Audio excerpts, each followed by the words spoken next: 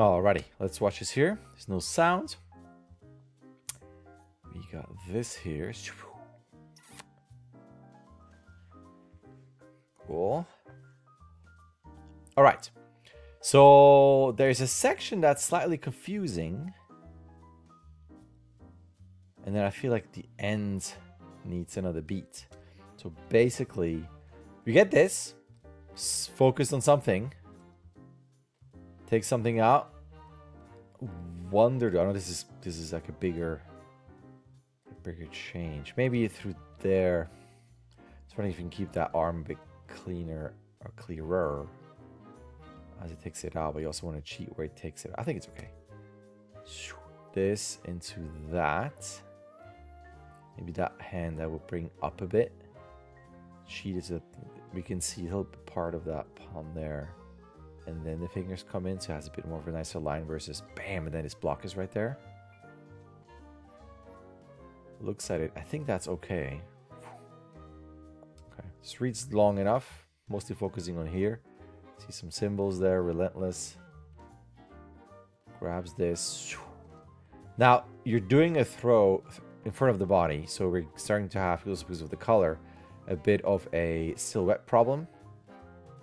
And then we're here where that's the only thing that breaks free.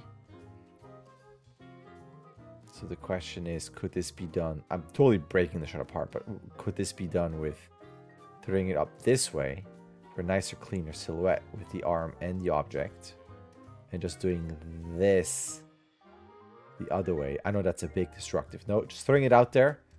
Or you do this, but then you go a bit further with a slight pivot so that the foot ends up here with almost like one actual step, so it doesn't feel like we're doing this while being stuck to the ground, so that you can have this actually here, much smaller. It's a lot more at us, and then you can be a bit more profile so that arm ends up being more like that, if that makes sense.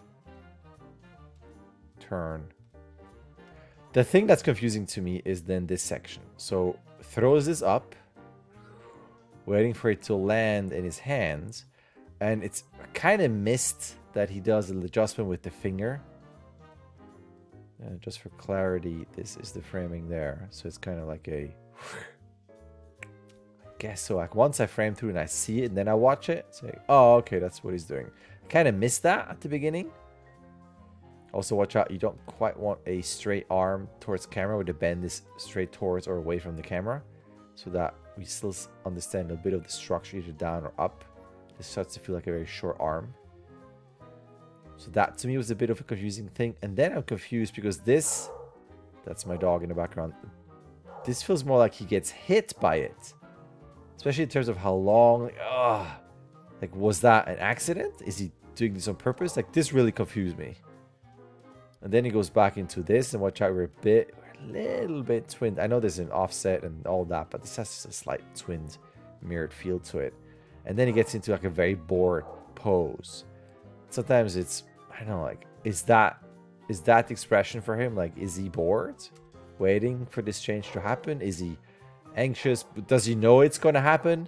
And he is anticipating, like, almost with some sort of like a giddy pleasure that, I'm about to turn into this so I can fight this guy. Like, I'm not quite sure, if you just watch this neutrally without knowing anything, what the storyline is and what's going on. Especially this, where it feels like more like an accident. Boredom. Turning into this, which is always great. But then immediately goes into over there. Versus, do we want a bit of a moment of, goes into this, land, settle, a beat, then move over to that. Because this also feels like, did he just grab something through there? He was very quick in doing this, and he's looking down here, but I guess he didn't grab something. Like, what just happened?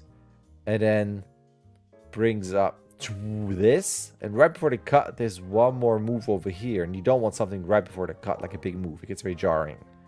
So I'm just kind of confused as to what is happening throughout the shot, to be honest. I think this could be just a bit clearer, beat to beat, stuff like that.